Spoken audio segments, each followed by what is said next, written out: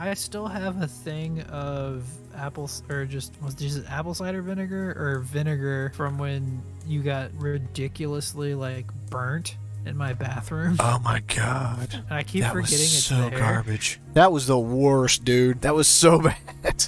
Yeah, I don't know who told you that was a good idea. I don't remember. I was so fucked up from that. Like, I just was like, I'll do anything. Just, I don't even care. You'll do anything but ask your healthcare buddy.